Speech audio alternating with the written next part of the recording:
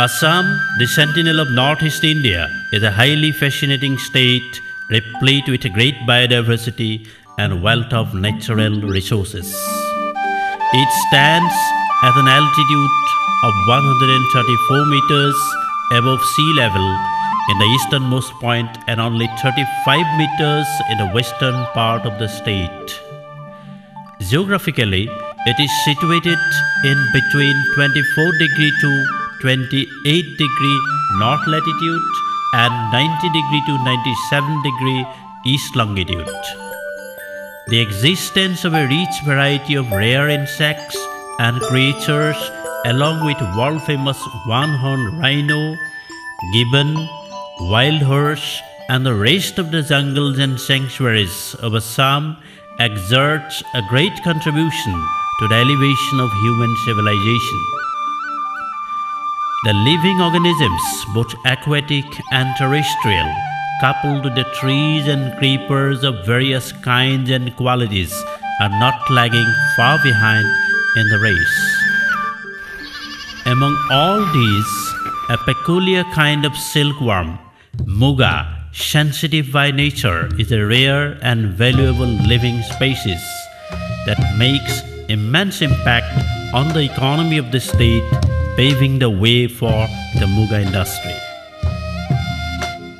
The scientific name of Muga is Antheria assamensis helfer. Like other Lepidoptera, it is a holometabolous insect that passes through 4 stages: egg, larva, cocoon or pupa, and moth. Muga is such a kind of insect that produces the golden color trait, highly distinctive and valuable. The Brahmaputra Valley of Assam is the only place in the world where Muga rearers have been rearing Muga silkworm traditionally since time immemorial. In other states of northeast India, except Tripura, it is found in wild form and people rear it after collecting from the jungles. Nowadays, people of the bordering areas of Meghalaya, Nagaland, Arunachal Pradesh, and Coast Bihar district of West Bengal rear Muga silkworm, considering its economic importance. A large quantity of Muga trait, as estimated 98% of the total production of the country, is produced in Assam only.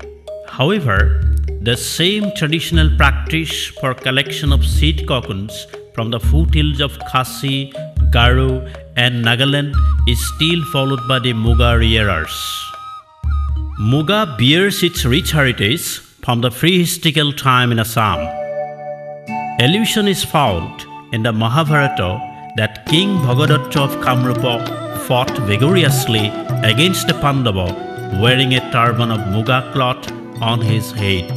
Even the Rig Veda asks us to remember the costume and garments produced out of golden thread.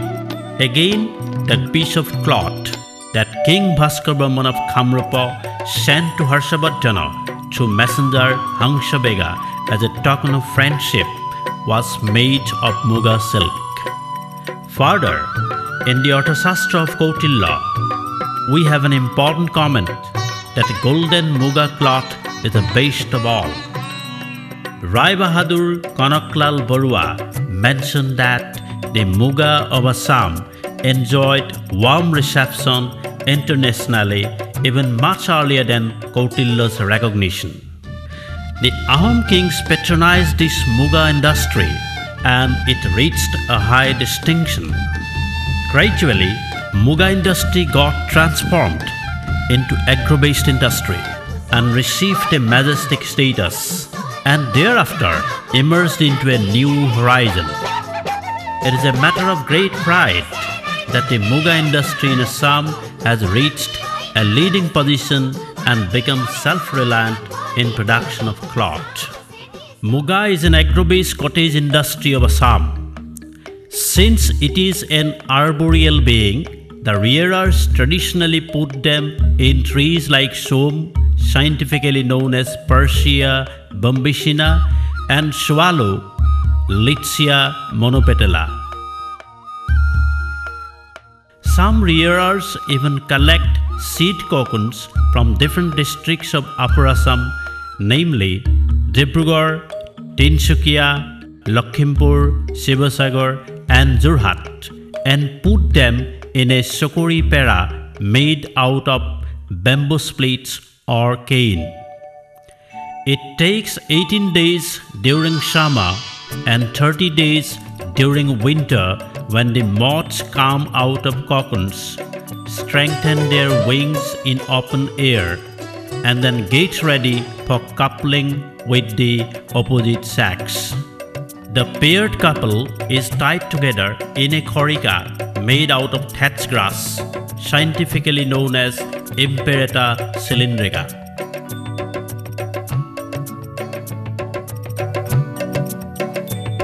In traditional practice, male moths are separated after a period of 10 to 15 hours. Subsequently, the female moths start laying eggs on the khorikas. Sometimes smoke is used to enhance egg laying. A female moth lays 150 to 170 eggs during one course of 3 days. The eggs are placed in a chak for 3 days for the young larvae to come out. The young ones, within a period of 8 to 12 days, break the crust of the eggs and come out, eating them up. Then the khorikas are tied and stuck in the trunk of som or sualu trees, and the bottom of the trunk is tightly covered with banana seed to hinder the larvae from creeping down. The younger larvae creep up to the top of the tree and start eating the tender leaves first. The growth and maturity of larvae depend mainly upon the climate. The larvae go on eating leaves for a period of 22 to 50 days and then become mature to weave their cocoons. The rearers collect and put them in sandilai or chalani, a triangular bamboo-made rearing appliance, and again place them in another tree full of leaves. During larval period, the silkworms slough off their skin for 4 times to hasten their growth. While sloughing off their skin, the larvae turn to be very tender, sensitive, and remain static. This state is called the state of fever.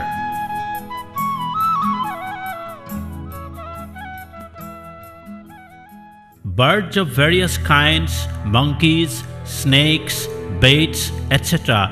are the arch enemies of larvae, and so the rearers keep on eagle eyes every minute and drive them away with bows, beating drums, and blowing some traditional trumpets.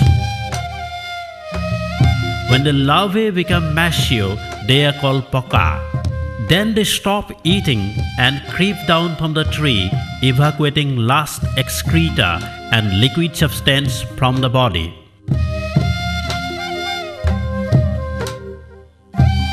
All the mature worms are collected at dusk in a khora or bamboo basket and put them in jali made out of partially dried leaves and twigs to spin their cocoons.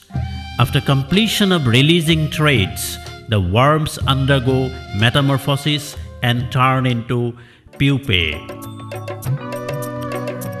The cocoons are harvested from jalis after a period of 7 days during summer and 12 days during winter. Then the cocoons are selected and preserved either for reeling or for seed. The cocoons selected for reeling are dried up under bright sunshine or smoke to kill the pupae inside. On the other hand, the cocoons meant for seed for the next brood are preserved thinly and comfortably in chokori pera so that the pupae remain unharmed. The pupae again slough off twice inside the cocoons, turn into chokori or moth, and emerge out of the cocoons after a period of 18 to 30 days depending on climate. The mesh larvae make their cocoons by weaving the yarns with the help of a gum-like substance called sarisin. The cocoons are boiled in alkaline or soda water for about 15 to 20 minutes to wash away the sarisin. The boiling time may differ depending upon the nature and quality of cocoons. While boiling the cocoons, the reelers mix some sorts of herbal ingredients of Hibiscus rosa sinensis, popularly called Java full, to make it brighter and shiny. Traditionally, a kind of tool called bhangori is used for reeling. After boiling up in alkaline soda water, the cocoons are soaked in pure cold water. 5 to 6 yarns are twisted into one and tied up with the bhangori. Subsequently, driving the bhangori, a golden thread is reeled out by twisting and handling the yarn in a peculiar way. An estimated 500 cocoons can be reeled by 2 reelers a day to produce 90 to 100 gram thread with this conventional method. A few days ago, a pedal-operated reeling machine was invented by Regional Muga Research Station, Boku. This machine enables one person to reel out 129 gram thread per day.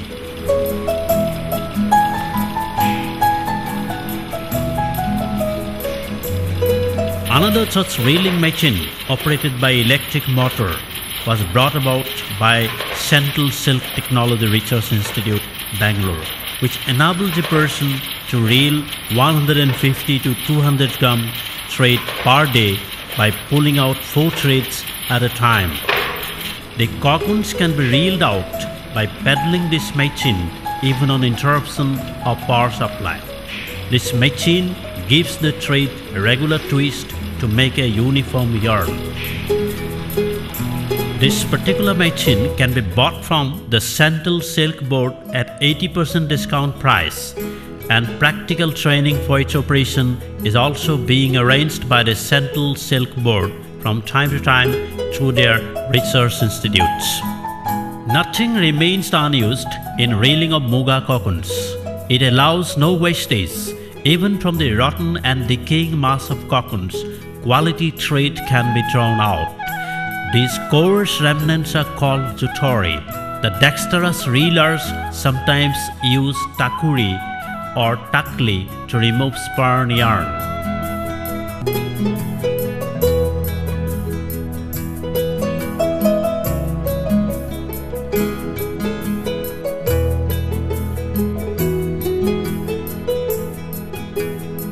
This particular machine can be bought from the Central Silk Board at 80% discount price, and practical training for its operation is also being arranged by the Central Silk Board. The weavers in Assam give vent to their artistic skill and sentiment for weaving excellent sketches of various designs on the dresses of Muga. Some weavers use flying shuttle to produce more and more fabrics for business purpose. But still now, the weavers in rural areas use the same traditional handlooms. Both reeling and weaving are done in Assam by people of all classes, irrespective of sex and age, race and religion. As estimated, 2 lakh weavers are directly involved in about 1,50,000 looms in Assam who have been contributing excellently in accelerating and strengthening the economic foundation of the state by producing heaps of Muga cloth every now and then. The craftsmen, being guided with a ready-made chaneki, a traditional book having collection of pictures and flowers of various designs, prepares another chaneki by cutting small holes in a hick paper in a particular manner. Thus, the weavers of Assam concretize their aesthetic dreams in their looms, weaving various designs in their cloths. After all, it is such an agro-based cottage industry that enables the rural folk to gain a lot out of a small investment. Hence, it is worth mentioning that the Muga industry even strengthens the economic foundation of the whole country by paving the ground for about 3 lakh families to get self-employment. But it's a matter of regret that the prospect of power looms in Muga weaving is still a dream, and it stands as a hindrance to industrialization and foreign export of the nation. The Assamese people regard the dresses of Muga as holy and majestic ones. They use in most of the rituals and festivals and other auspicious occasions. It is an exceptional and matchless gift of nature to the people of Assam. The dresses and fabrics woven out of Muga thread are wholesome, long-lasting, beneficial, attractive, scintillating, and qualitative.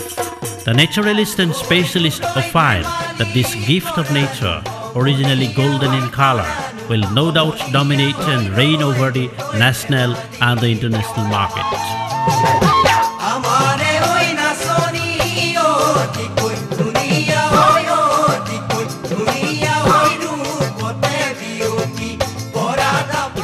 The Muga industry survives as an indigenous one.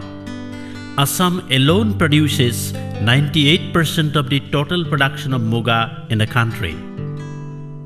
The rearers and reelers as a whole should undergo trainings arranged by the Central Silk Board to lead this industry in the right way. The government should also undertake effective schemes so as to inspire and support the people to establish new industries in all corners of the world. This act necessarily will play a pivotal role in preparing ground for employment in a wider scale.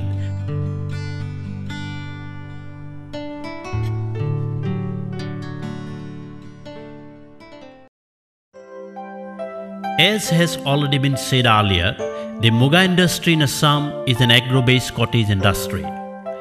The Som tea plantation is a must for Muga rearing. 1 acre of land allows at best 450 Som seedlings to be planted at a distance of 3 meters from each other for an ideal farm. In the west and the south of the Somoni, that is, the plot of land planted with Som plants for rearing Muga, trees like wild chestnut, scientifically called Castanopsis indica, Nahor, Mesua fera, Azar, Laserostomia speciosa, should be planted to protect the larvae from storm. The seedlings take almost 5 to 6 years to be ready for rearing silkworm. At times, the tree should be pruned that it gives many side branches and leaves providing sufficient food for the larvae. Sometimes the trunk itself is pruned at the height of 6 feet at an angle of 45 degrees to the opposite side of the sun, and a mixture of sticky mud and cow dung is plastered over the cut end. Moreover, emaciated twigs with insufficient leaves should also be cut down for the healthy growth of the tree. Leaf spot. The fungal disease causes red spot on the leaves, and the leaves gradually wilt and fall down.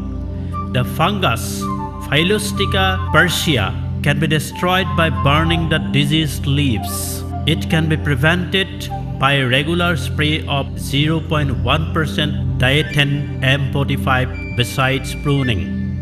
The leaf blight is another fungal disease spread by fungus Coletoticum gliosporidis, and the spots usually appear nearer to the leaf edges or tips.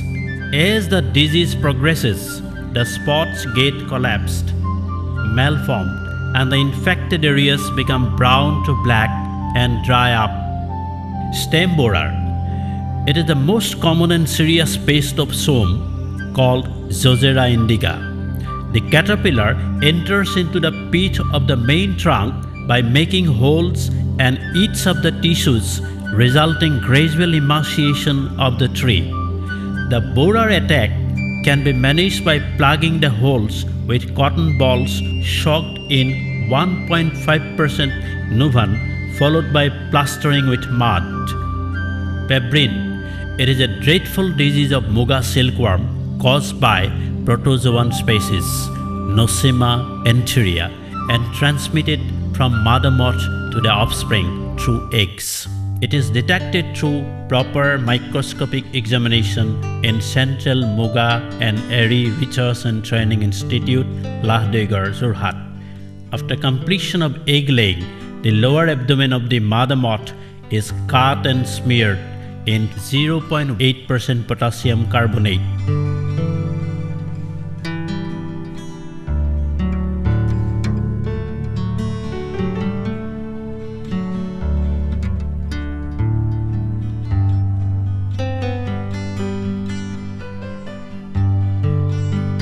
The ground mass is then examined with the help of a phase contrast microscope, and if any oval-shaped body is noticed, the eggs of the particular moth are rejected.